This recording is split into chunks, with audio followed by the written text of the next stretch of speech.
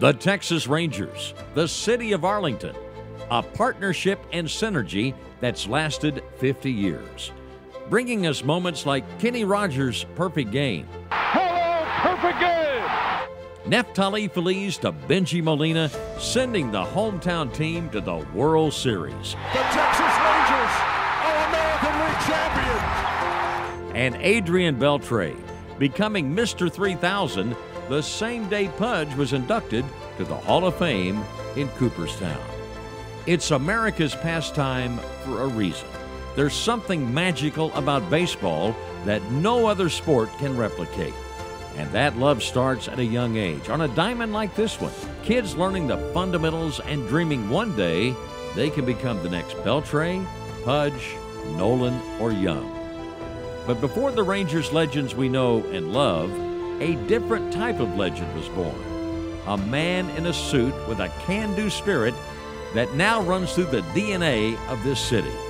It's the story of a boy mayor and his quest for a field of dreams right here in Arlington. This is the journey to Baseball Town.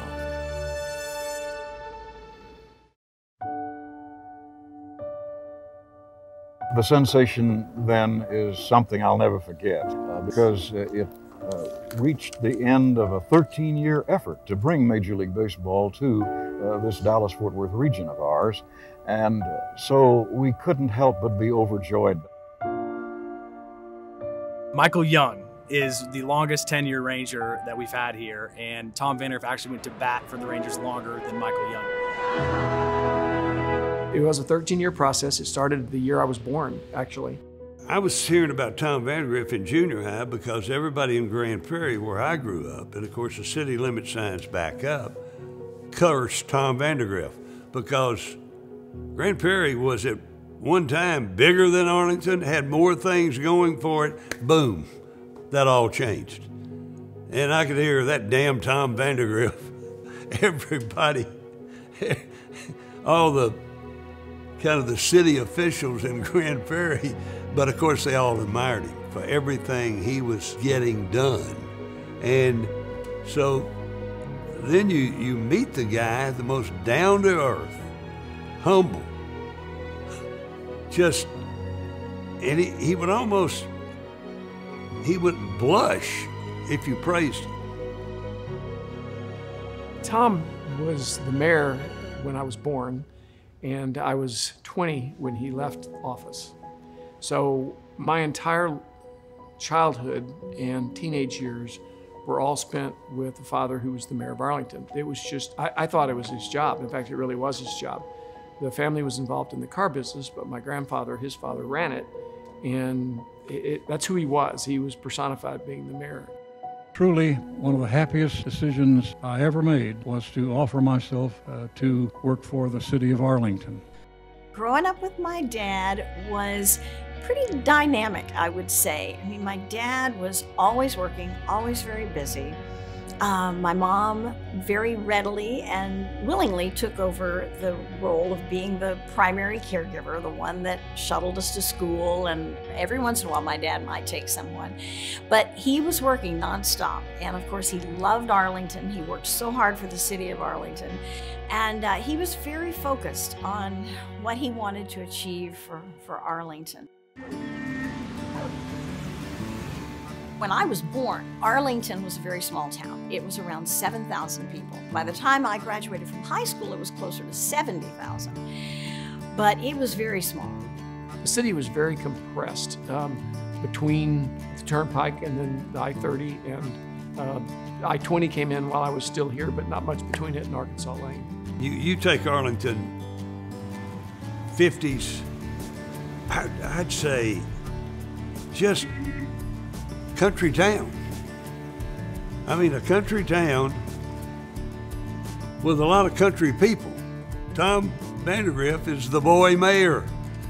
And I always like to say this because it's part of the legacy of Grand Prairie, is that Grand Prairie had, you know, it had the bomber plant. It had all this stuff going for it. Arlington had nothing. Then after Tom Vandergriff takes over, it's all about Arlington. Still is today. As a Grand Prairie boy, I hate to say that, but still is. There's no mountain we can't climb. Arlington, that is. Being mayor, I think, was his ideal job. He had a few others, politically before the end of his life, but being mayor, I think, was his favorite. He loved the little things. He loved the service, taking out somebody's trash, he had a lot of funny stories of people calling him and they needed certain things. And of course, in those days, his number was in the phone book. You could just pick up the phone and call him. A lot of people irate about various things, that would happen. But I think he loved that. He loved being able to help. At first, it seemed like an impossible dream. There were really a couple of reasons for Tom to look at baseball, and it wasn't just baseball. He tried for every major league sport that was out there. When the Cowboys, for example, in the mid-'60s were looking to relocate, ultimately they did, to Irving, he recruited them. And this is before we had a baseball team, remember? So he recruited them hard. When hockey, he was one of the first people to try to get hockey to come down here to Texas. NBA basketball, anything he could think of. Tom, even though it was a remote possibility, in the back of his mind, he was interested in the fact that someday we would have Major League Baseball. Six Flags Over Texas. What really started it all was the Six Flags Over Texas Park, which was an original park. It became a chain, of course, over the decades, but it was originally here, and it was part of the Great Southwest Industrial District. And so he believed this. He was an early advocate of public-private partnerships, and the fact that we could have this large industrial complex district where business was being generated, jobs were being created, coupled with entertainment that would keep people here and keep them coming, which would theoretically, and it did, and still does, a lower tax base for the citizens that would be supported by entertainment activities, people coming and spending money here, staying in hotels, eating in restaurants, and of course, large business interests wanted to be around happening, going place. I did see how much he wanted to have Arlington grow, and in a positive way. He really did. He wanted to promote the economic development, and he had been to school at the University of Southern California.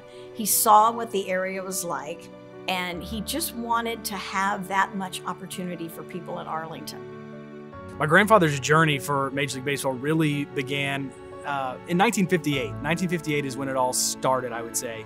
And he began riding every Major League owner, from Walter O'Malley to Horace Stoneham with the Giants, to Phil Wrigley with the Cubs. Everyone he could find to either get support or try to get their team.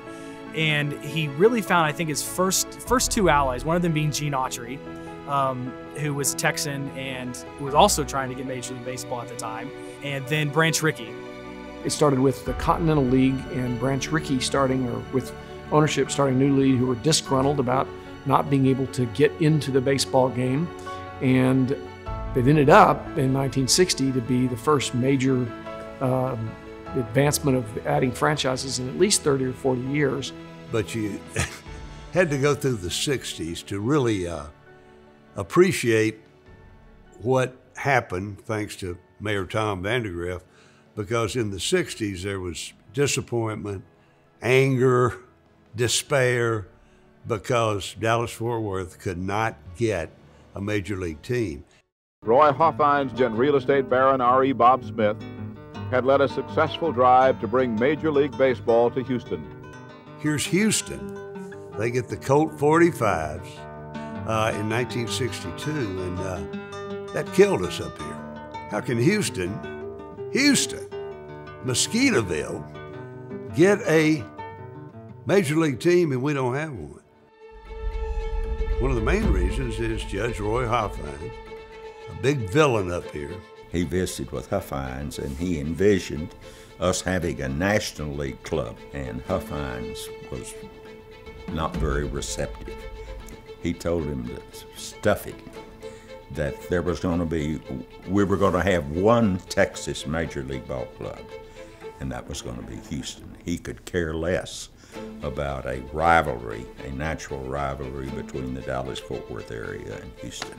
He declared, Texas is my territory. Not just you know, below Huntsville or somewhere. He wanted all of Texas. And I was shocked. I was a young sports writer at the Morning News. And I was shocked at how much power that Hoffines had. I mean, he was able to block it. He literally had an entire monopoly on the Southwest. So you bring in Arlington and Dallas-Fort Worth, and he wasn't about to have that. And so that was a big effort that he ended up single-handedly blocking, Judge Roy Hoffines. And I don't think my grandfather ever made a trip down to Astroworld or the Astrodome ever again after that date. Arlington lost out in that because we did not have a ready-made stadium built. And that was the reason. Otherwise, we would have been in part of the expansion. What was amazing about that, and it's fun to know, came into that possession after my father had passed, unfortunately, was the drawings of the original stadium that would have been here, and it would have been the first dome stadium in America. It would not have been the Astrodome, it would have been in Arlington, Texas. The disappointment and the despair and the anger of the 60s, because the decade went on and on and on. Nobody was really saying that much about DFW except Tom Vandergriff, who was out there beating the drum, never stopped beating the drum.